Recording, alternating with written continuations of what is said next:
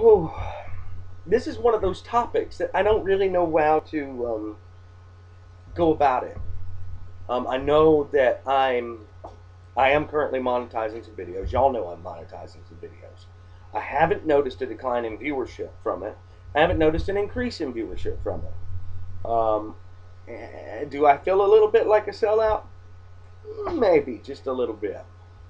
At the same time, in a month from now, give or take, when I'm on eBay hunting down Transformers Prime toys and doing a review of every one of those that comes out because I plan on buying all of them because I enjoy the show and I know I'm going to enjoy having the plastic in my hands because it all looks really nice.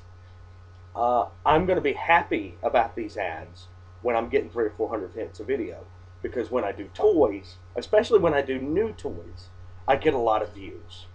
And as much as I'm going to be spending to get those toys, it couldn't hurt to have a few dollars a month come in, um, just to help cover gas from going places to look for them, or to help cover shipping that it costs to get them in.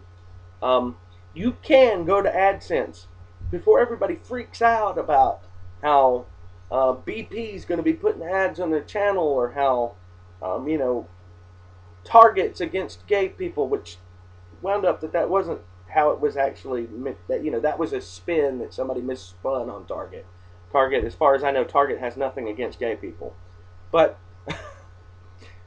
if you want to exclude an ad or block an ad, you can do that from your AdSense. If you know the website for the, so seriously, if you collect a list of the websites that you're have a really big issue with, you can block ads from them. You don't have to take ads from them.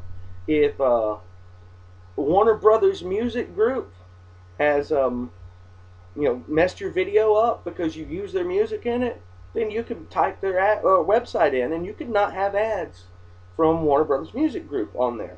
You can pick and choose what you want to do.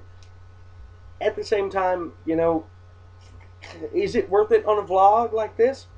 No, it's not, and I'm not going to put ads on vlogs anymore. And since I'm going to be doing a lot of vlogs, well, okay, fine. That's how it's going to be. I'm going to be doing vlogs. People don't really watch me do vlogs. 50 people watch me do vlogs, which is great. Those people, that's wonderful. But if I do a toy that's new and not quite easy to find yet, then that's going to get me 300 or 400 views a video. And in that case, it'll be worth putting the ads on for sure. I won't have to worry about whether or not I feel good about that, because I'll feel good about that because that'll help me cover the shipping on whatever it is I'm reviewing.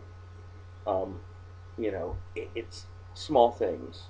Um, People go on and on about how much they want to make partner, and I'm sitting here wondering, it'd be nice to make the money that a partner makes, because I know that they're able to net a check in a couple of months, and you have to hit $100 before you reach a check. So 50 or $100 a month would definitely make it worth having some ads. But I don't know if 50 or $100 a month. Yeah, 50 or $100 a month would make it worth having a pre-roll ad like Ray has, and like Corey Sportsville 3 has, or like Ron Mighty Mouse 74 has. These things are those are people that I watch that have the commercial in front of their video.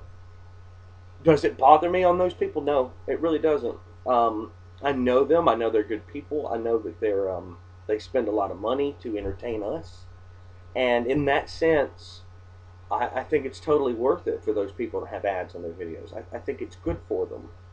Um, yeah. So yes, in some ways, it does bother me a little bit that I'm putting ads and I'm making you people see ads. At the same time, a lot of the ads I've seen pop up on my channel, like the one I watched a commercial, a trailer, right there in the corner of a movie that I'm probably going to watch now. That I might not would have watched if I hadn't seen the little trailer up in the corner. So some of these videos some of these ads are directly targeted to my audience. That movie trailer that I saw there that I actually saw it on my video too over the weekend. Something called Abducted. It looks like a really decent blockbuster style flick. Um, that is the kind of ad that I want on my channel. You know, it wouldn't make me money for one, but for second, it's things about action and transformers and explosions and things like that. Those are fine videos for my channel because it is a Transformers based channel. So the Creo ads don't bother me. The ad with Megan Fox's ass cheek doesn't bother me. you know, um, like I say, you can that's basically the main point is you can exclude websites that you don't want their ads popping up on your channel.